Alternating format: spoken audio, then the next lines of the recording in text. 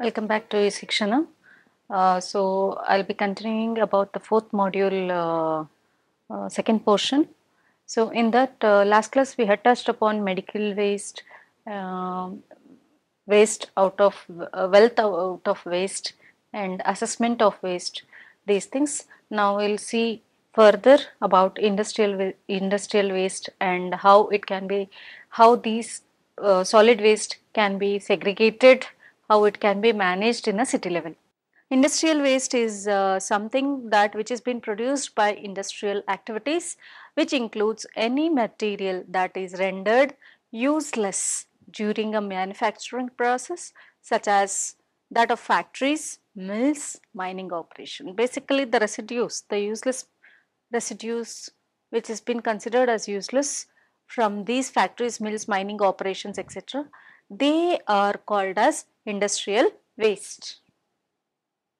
So, industrial waste are many. In that we can broadly classify few of them like dirt and gravel, masonry and concrete, scrap metal, oil which is used for in making product making purposes and other things, solvents, different chemicals they use in industries, scrap lumber, even vegetable matter from restaurants.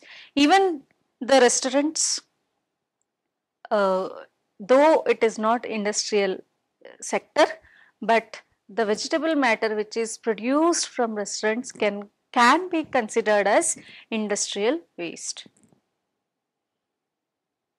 Industrial waste may be solid, semi-solid or liquid in form, right? So it may be hazardous waste. Some types of which are toxic, could be chemicals which they use or oils which they use, could be hazardous also, or non-hazardous waste also. It can be solid, semi-solid and water. It can be hazardous and non-hazardous also. So industrial waste may pollute the nearby soil or adjacent water bodies and can contaminate groundwater, lakes, streams, rivers or coastal waters.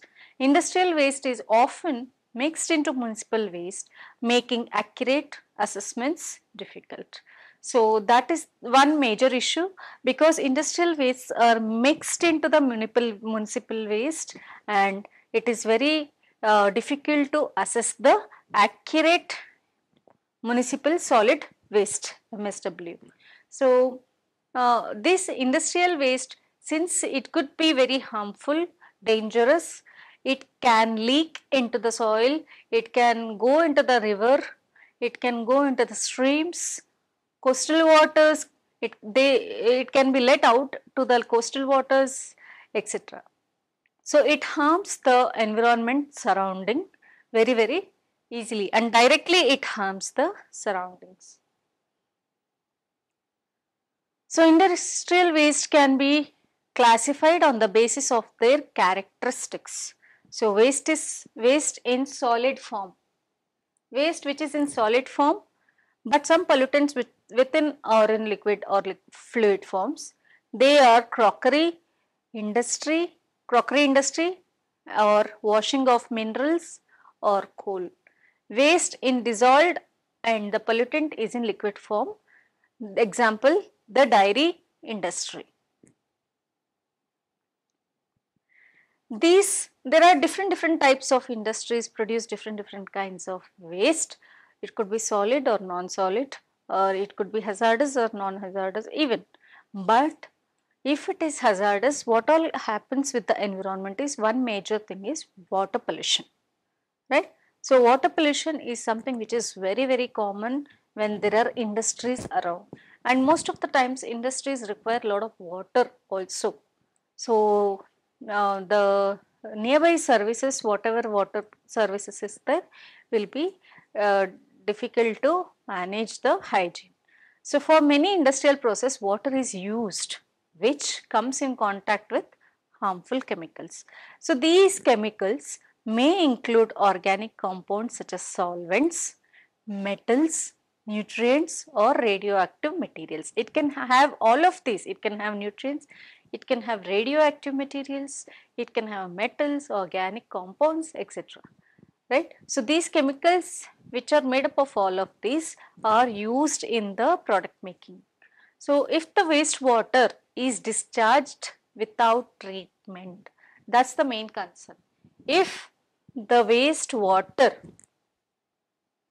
is discharged without treatment, groundwater and surface water bodies like lakes, streams, rivers, coastal waters, etc. will become polluted with serious impacts on human health and environment directly. So drinking water sources and irrigation water used for farming may also be affected. So the pollutants may degrade or destroy habitat for animals and plants. In coastal areas, fish and other aquatic life can be contaminated by untreated waste. Beaches and other recreational areas can be damaged or closed. Wastewater containing nutrients in the sense which could be nitrates and phosphates, often causes eutrophication, which can kill off existing life in water bodies. So a Thailand study which is done in Thailand says focusing on water pollution origins found that the highest concentration of water contamination in the Utapo river had a direct correlation to industrial wastewater discharges. So industrial wastewater discharges kills the life in water bodies. It also kills the other nutrients in the other required elements in the environment. Industrial water treatment, that is the reason why the water has to be treated at the source itself. Why the waste? It could be wastewater or it could be solid waste. Most of it, if it is treated at the source, if the source is large quantity, then it solves half of the issues. So industrial wastewater treatment describes the processes used for treating wastewater that is produced by industries as an undesirable byproduct. After treatment, the treated industrial wastewater or effluent may be reused or released to a sanitary sewer or to a surface water in the environment. So it is very important to have treating wastewaters segment in the vicinity itself, in the industrial vicinity itself.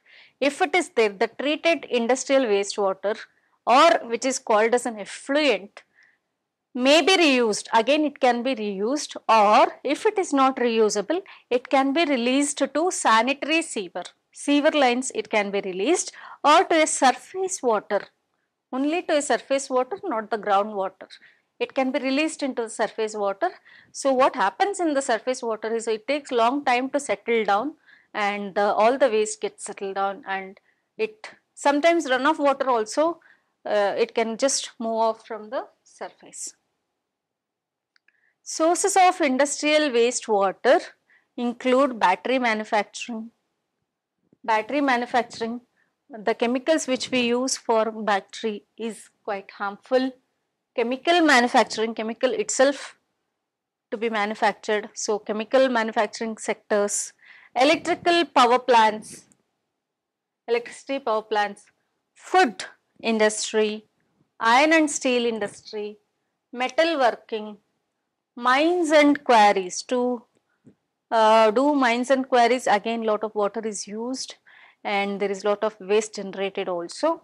Nuclear industry, again lot of chemicals is been used, harmful chemicals is been used. Oil and gas extraction, all petroleum refining sectors, petrochemicals, the chemicals which is created by petrol, so petrochemicals, pharmaceutical manufacturing, that is medical sector, pulp and paper industry, smelters, textile mills, industrial oil contamination, water treatment and wood preserving, all of these acts as a source for industrial wastewater generation. Treatment processes include What treatment can be done for these to maintain? Brine treatment. Brine treatment can be done. Solids removal can be done. Example, chemical precipitation filtration can be done. Oils and grease removal can be done. Removal of biodegradable organics can be done. Removal of other organics. Removal of acids and alkalis. Removal of toxic materials. If in the source itself these segregation and treatment is done, it is better, right? So, brine treatment, solid removals like chemical precipitation filtration can be done for the water. It can be filtered easily, and oils and grease removal can be done at the source itself, which is mixed with the wastewater produced in industries. Removal of biodegradable organics, they can contain lot of organic matters in it. So, biodegradable organic can be separated directly. Removal of other organics, removal of acids and alkalis, this can be also chemically removed, and removal of toxic materials. These filtration, if it is done, it is better to leave afterwards. So, industrial water,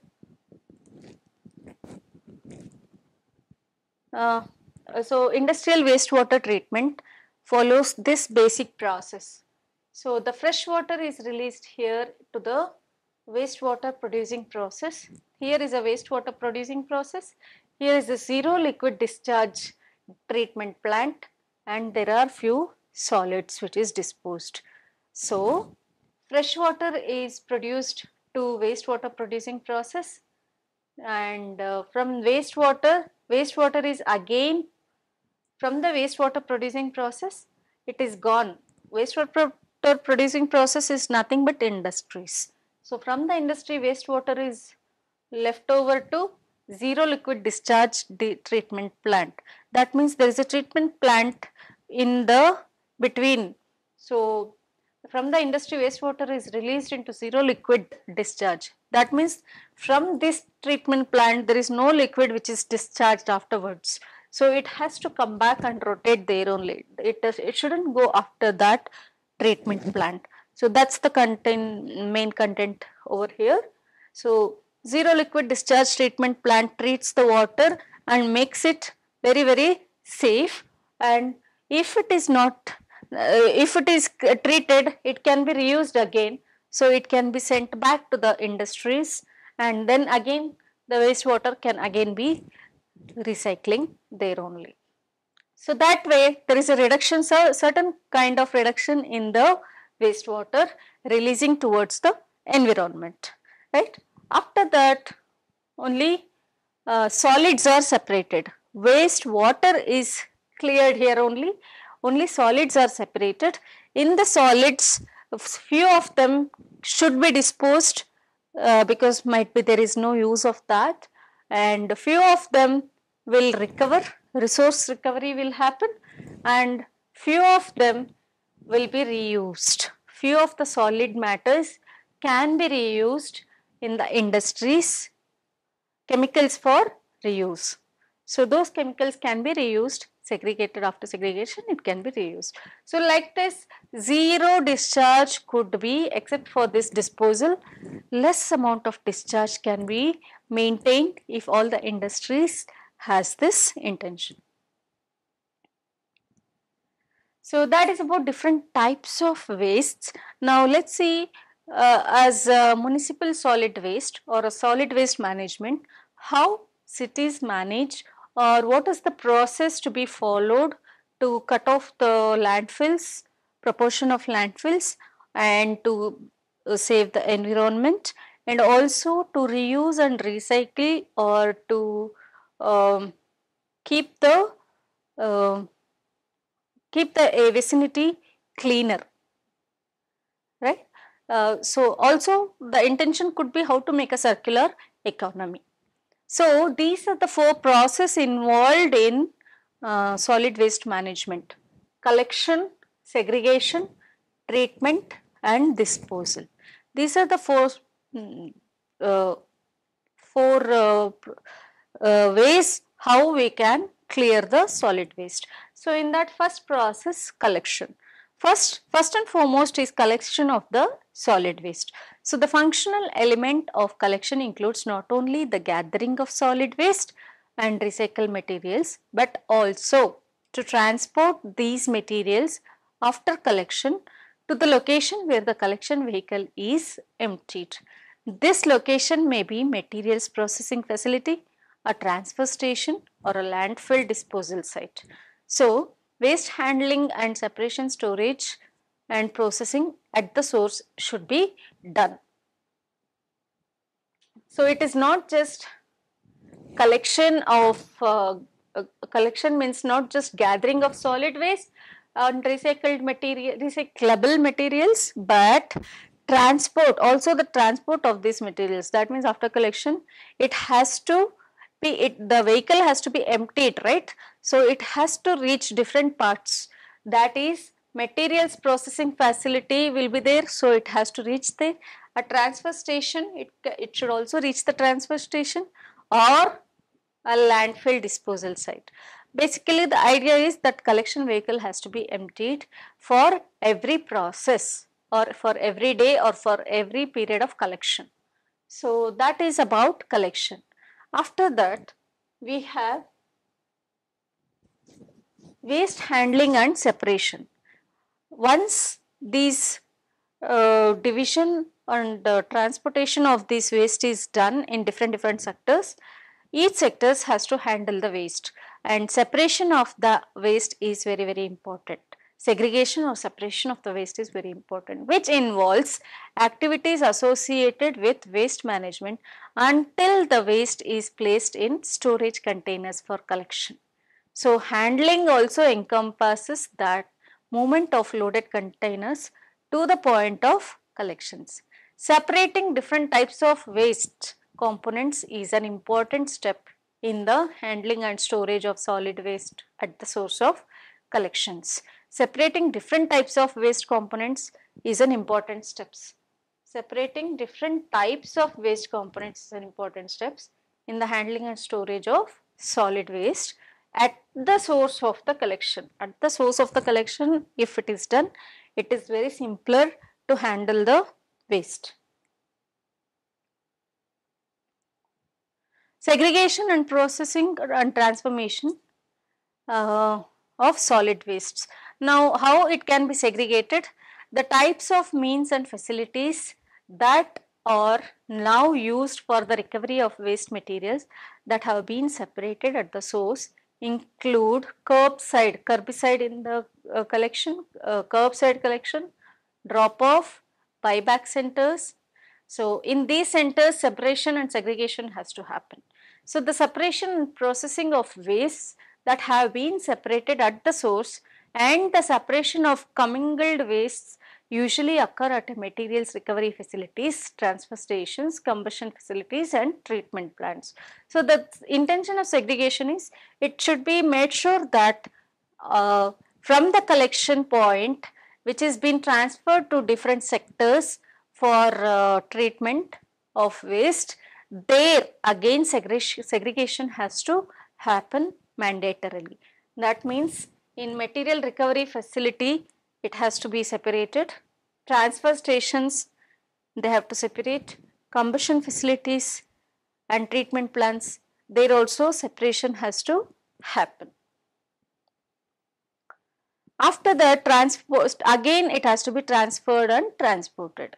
So, this element involves two main steps. First, the waste is transferred from a smaller collection vehicle to larger transport equipment. The waste is then transported. Again, there might, again in this segregation also there might be lots of waste remained, right. So, that has to be again transferred and transported. First, the waste is transferred from a smaller collection vehicle to larger transport equipment. The waste is then transported usually over long distances to a processing or disposal site. After that, treatment has to be done and disposal has to be done. After the segregation, it goes into the treatment zones, and then from the treatment zones the residues has to be disposed again. So the disposal of waste by landfilling or land spreading is the ultimate fate. It is considered as fate only. Landfilling or land spreading is the ultimate fate of all solid waste, whether they are residential wastes collected and transported directly to a landfill site, residual materials from materials recovery facilities, residue from the combustion of solids waste, compost or other substances from various solid waste processing facilities. A modern sanitary landfill is not a dump. It is an engineered facility used for disposing of solid wastes on land without creating nuisances or hazards to public health or safety, such as the problems of insects and the contamination of groundwater. So this is the final thing, whatever it is, some amount of waste goes into the landfill. So it is kind of a fate for all solid waste. So as I earlier said, it's not just the residential waste collected and transported will go directly to landfill sites. In the collection we spoke about some portion might directly go to landfill site. Not just that, even the residual materials from material recovery facilities, from the collection point, it could have been sent to the material recovery facilities also. There also there is a residue which again has to go somewhere. So that is again towards landfill for certain things. Residue from the combustion of solid waste combustion, they also have some residues that is also gone. Sometimes it can be used as compost also, or other substances from solid waste processing facilities. Some if it is very minor, then I think it could be manageable, but then since the load on the solid waste management is too huge, maybe landfills are like essential. But in a modern sanitary landfill is not just a dump, it is also engineered facility. It has been worked out how it can be dumped there, used for disposing of solid waste and land without creating nuisances or hazards. So it can be even dumped without creating nuisances. After this, it has to be again reused. In recent years, environmental organizations such as Freegal or Free Cycle Network have been gaining popularity for their online reuse networks. These networks provide a worldwide online registry of unwanted items that would otherwise be thrown away. So they have got popularity for their online reuse networks. It can be Googled if required. They have online reuse networks has been got into popularity. So these networks provide a worldwide online registry for unwanted items, which if not, people will throw it away, right? So how many of most of the products which we have are extra only nowadays. So it could be clothes, it could be mobiles, it could be wire for earpods, or it could be mobile chargers. So many things are extra. So that could be given back to these networks. So these networks provide worldwide online registry of unwanted items that would otherwise be thrown away for individuals and non-profit to reuse and recycle. Therefore, this free internet-based services reduces landfill pollution and promotes the gift economy. There are a lot of e-waste collectors who are there all over the world, and it is just that it takes an effort to give the waste segregated at the source itself to different people.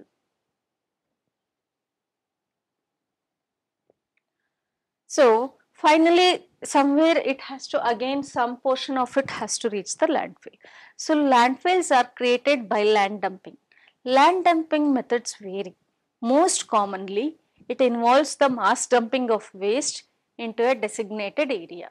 So what happens, it is a mass dumping will be done in some designated area.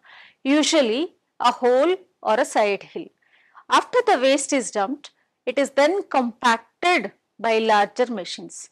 After lot of waste is done, they use these larger machines and make it compact, press it so that it becomes a compact. Lesser area is occupied for that waste. When the dumping cell is full, it is then sealed with a plastic sheet and covered in several feet of dirt.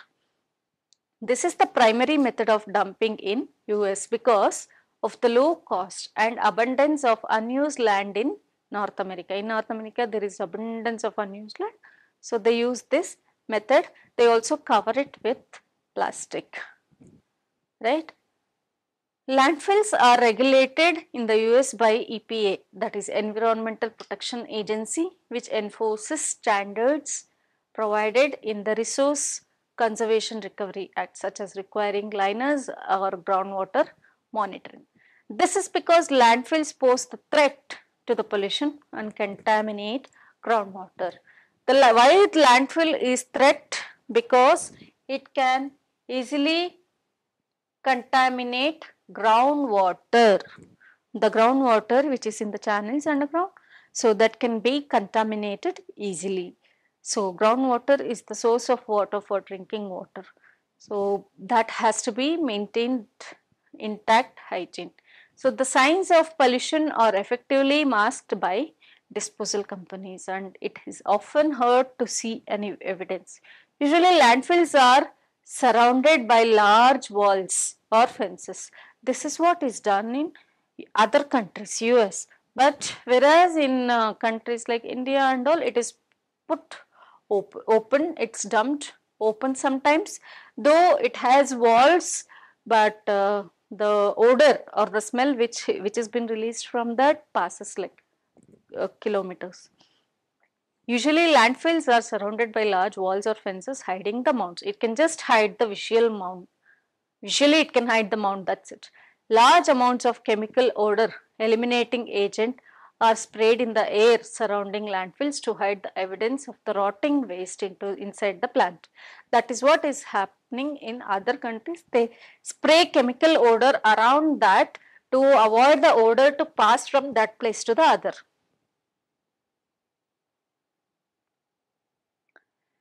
So, this municipal waste can also be used for energy generation.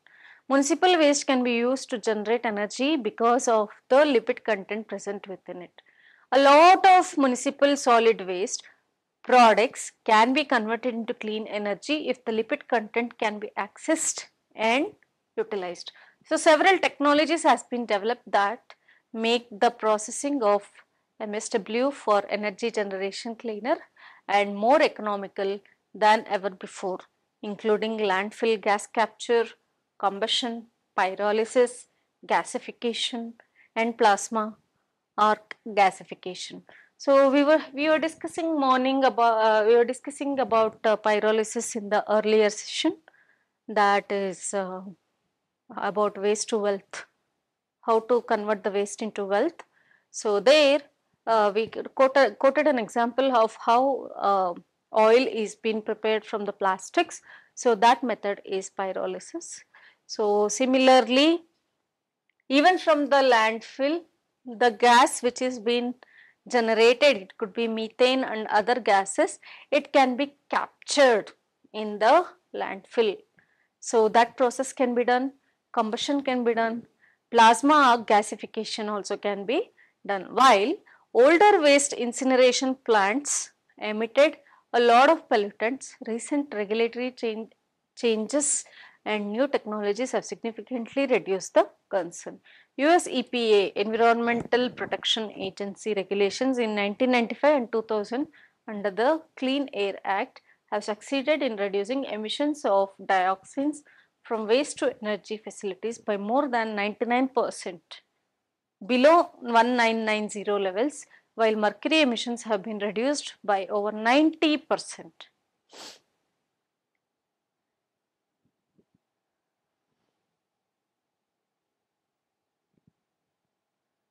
So that is about uh, collection, segregation, and how it can be transported to different requirement, whether it is at city level or small institutional level or small organizational level. It can be easily distributed to different zones after the source segregation, and then towards the landfill few of them, and towards the other energy or plants, treatment plants it can be gone, and then few of the waste can be directly converted into compost and manures, which is required due to some process through some processes involved in it, and then finally the amount of landfill happening could be reduced to certain extent. So that these processes has to be monitored and done with voluntarily action, right. So we have next topic as biomethanation, that is the process how organic waste can be reused and utilized in a different manner. So what is biomethanation? Biomethanation technology has emerged as a viable option for managing the organic solid waste generated in the urban areas. Organic solid waste, as we discussed, it could be from the food, it could be from the packaged food, it could be from the garden waste, right, wood waste, etc. So these can be managed. So how it can be managed? Besides reducing the waste load by about 50%, instead of taking it to the solid waste or filling it on the landfill, it can be reducing the load on 50%. Waste load can be reduced about 50%.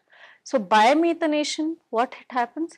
It generates biogas, energy derivative, compost derivative, and nutrient recovery. It's a process by which organic material is microbiologically converted under anaerobic conditions to biogas. Biomethanation is nothing but, by the word itself you can see that there is a methane action happening, and biologically it is happening. So it is microbiologically organic material is converted in under anaerobic condition. Anaerobic condition is where there is no presence of air in the conversion, during the process of conversion. So organic material is microbiologically converted under anaerobic conditions to biogas. It is converted into biogas. These gas could be utilized for various other purposes. So three main physiological groups of microorganisms are involved in this. So what happens in this? Fermenting bacteria is used, organic acid oxidizing bacteria is used, and methanogic archaea is also used, is involved in physiological activities. So these microorganisms, what they do is they degrade organic water. So these three, fermenting bacteria, organic acid oxidizing bacteria, and methanogenic archaea is involved in microbiologically converting the organic matter into biogas. So these microorganisms degrade the organic matter via cascades of biochemical conversions to methane and carbon dioxide.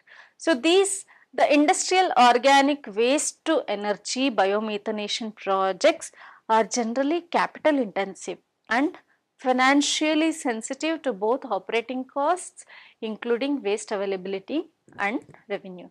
They are very generally capital intensive and financially sensitive. So a lot of capital is invested in these projects. Financially, lot of support is required. So only at those time these methods could be adapted in converting organic waste into biogas. So, innovations in such projects seeks to improve overall energy output, thereby minimizing the cost of energy generation. So, generally what happens in this biomethanation process is explained through this sketch. So, here we have these uh, equipment or an arrangement where biomethanation process happens. So, what happens is um, from the animals and plants, whatever organic matter is released, that goes into this container mixed with water. That matter is mixed with water. Animal and agricultural waste is mixed with water. Then that is processed into a anaerobic fermentations like this. Under the ground, there is a container created, huge size container created, and when the waste is mixed with the water, it is let into this anaerobic fermentation. All the microbiological entities break down this through fermentation, and in return it is releasing soil conditioner and liquid fertilizer is released in this. Likewise, the gas which is generated is used for cooking and lighting. There is a generation of methane and carbon dioxide happening in this particular fermentation, anaerobic fermentation, which is used for diversify used like lighting and cooking. Also, we can use it for. So, biogas plants are very common. Biomethanation is nothing but a biogas plant which is used in villages and all. Even in Indian context, these it is been used in lot of sectors, agricultural sectors, farmings, etc. But the thing is, it requires a lot of maintenance, and somebody has to monitor it in continuous process. So that is the only little drawback for smaller enterprises to you make it use. Otherwise, for a bigger setup, this can be easily used, and for cooking and all without using any other energies like gas and liquids, these can be the same waste which is produced can only be used for heating water, cooking, for in hotels and all. It's a very good way of using it. Even for lighting, this energy can be used. So, electricity dependence can be reduced. So, likewise, the energy also can be saved from this process. So, also in the go, it gives the waste, liquid waste, which can be used as fertilizer and soil conditioner. So, it can be again reused for productivity. So, that is the process of biomethanation. Biomethanation is a process by which organic material is microbiologically converted under anaerobic conditions to biogas. So, it is a organic material which is microbiologically converted under anaerobic conditions, means here lot of other bacteria are inserted to convert the waste into useful product. So, that is how it is called as microbiologically converted under anaerobic conditions to biogas. Biogas is released due to that process. So, three main groups of microorganisms are involved. As I earlier mentioned, fermenting bacteria, organic acid oxidizing bacteria, and methogenic archaea.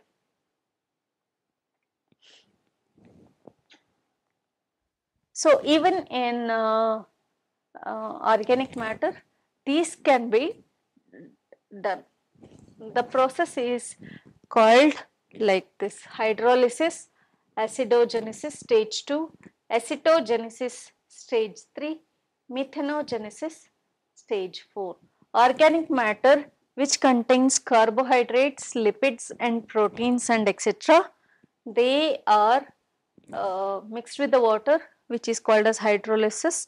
Acidogenesis is carboxylic oleic acids, keto acids, hydroxy acids, ketones, alcohol, simple sugars, amino acids, hydrogen, carbon dioxide. They convert them into acidogenesis, and then it is again short chain fatty acids. It has been converted into short chain fatty acids, which again in turn provides acetate and carbon dioxide and hydrogen, and in turn it provides methane and carbon dioxide, which is a methanogenesis activity. So, biomethanation of organic, 40 to 45% of urban solid waste is the organic, can be easily treated by anaerobic digestion. Solids, 40 to 45% is a huge number. So, imagine if this solid waste can be easily treated by anaerobic digestion. So, solids in the organic waste decompose rapidly and can be treated by biomethanation process method. Solid waste is treated in closed vessels where, in the absence of oxygen, microorganisms break down the organic matter into stable residues and generate a methane rich biogas in the process. This biogas can then be used as a renewable energy to produce electricity. So, this solid residue can be utilized as a manure. This is the whole process of biomethanation. Then we have vermicomposting. This organic waste, it can be converted into compost very easily. In the earlier session in this we saw that this can be used as manure. Through this process, organic matter can also be vermicompost. Vermicompost is what? It is an organic waste recycling technique that accelerates the process of composting by the interaction with earthworms and microorganisms. So, composting, it can be converted into compost by adding earthworms and few microorganisms into the organic waste. Just by adding these earthworms and microorganisms into this waste, it can be recycled again. What they do, they break it down into minor parts and then that becomes a compost for reproduction of other plants and other things, right? So, it is an environmental friendly technique. It is very environmental friendly technique. At least in the biomethanation, there is a methane produced which is harmful sometimes for the environment if it is not cased properly. But here this is very environment friendly technique, as it is an efficient, odorless and non-thermophilic process having the potential to reduce the waste volume as well as detoxify the toxic ingredients of the waste. It also can detoxify the toxic ingredients of waste which is there in organic wastes. Because these earthworms and microorganisms lie on that, so they eat up and they break the organic waste into smaller portions.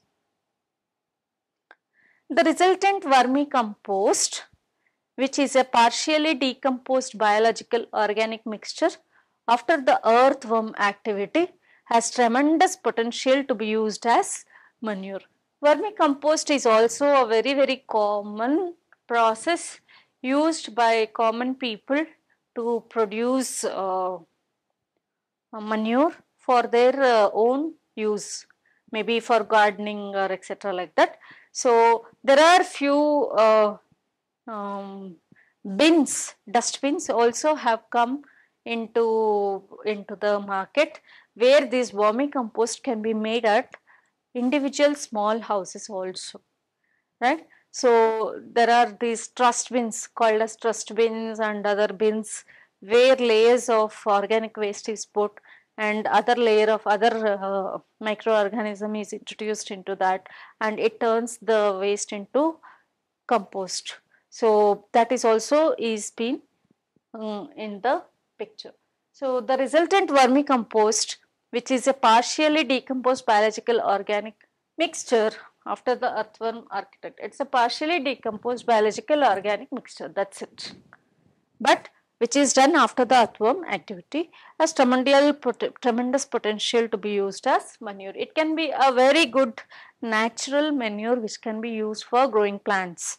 So these could be used for other than using an chemical manure, which is chemically or induced manure. This could be the good source for manuring activity and grow the plants without having any chemical effect on the body. So by consuming those plants and vegetables, etc., which is instead of having chemical compounds in that, these manures can help it grow much better and natural way. So these are few sources for biomethanation. So this will conclude module 4 of water supply and sanitation. So till now we had studied in module 4, we have discussed about different types of systems used for organic waste to be converted into manures and compost. We also have discussed about how the waste can be converted into wealth. What are the different types of waste, solid waste especially comes into the picture, and how it can be reduced, how it can reduce the load on the society and the city, so that it can be managed at the source by segregating them, collecting them, segregating them as an individual response towards the solid waste in one portion of the last portion of the module 4 of this subject. So this completes the module 4. Thank you.